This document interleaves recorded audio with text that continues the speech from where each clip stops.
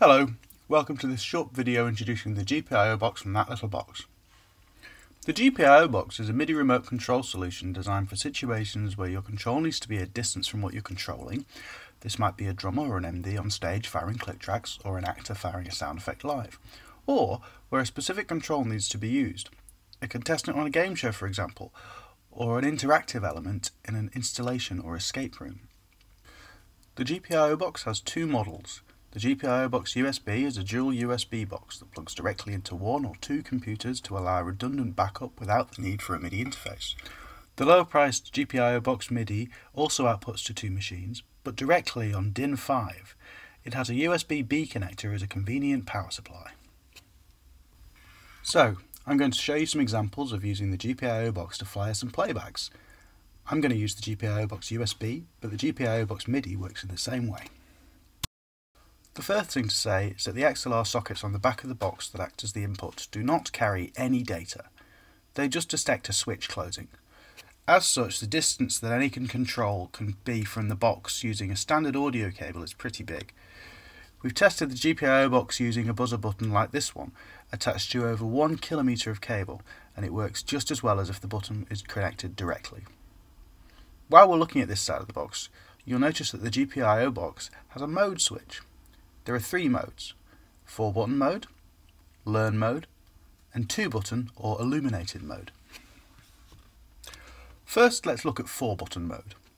To enter 4-button mode, power up the box with the switch all the way over to the left.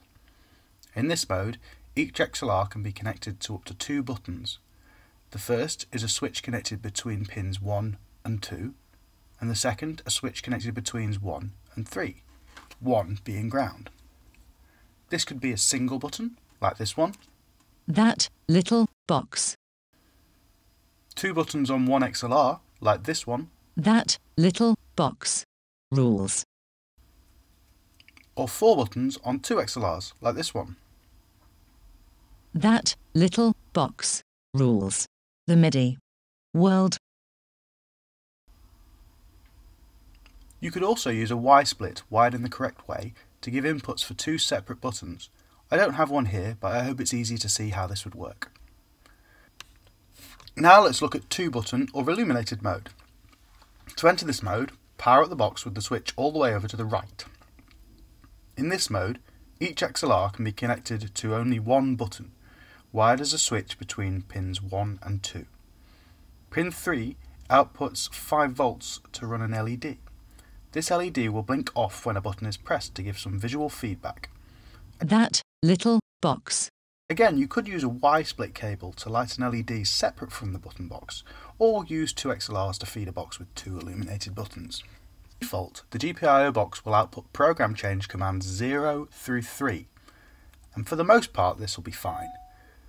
But if we want to output a specific command for, say, controlling Pro Tools or Ableton, we can use Learn mode to teach the box what we need it to say. To enter this mode, power up the box with the switch in the centre position. You will see that the status LED on the back of the GpiO box will begin to blink slowly. This blinking indicates that the box is waiting for you to tell it which button you would like to assign a command to. Plug in the button you'll be using and press it. For an illuminated button, you may need to press it twice. You will see that the blinking will stop. The box is now ready to accept a Midi command. Select the GpiO box as the Midi destination in whatever software you're using. I'm using QLab. And send your desired Midi command. Once the command has been received, the LED will resume flashing, and the box is now ready for you to select another button and repeat the process. Once you're finished, just flick the mode switch to your desired setting, and your box will now output your custom commands. GpiO box.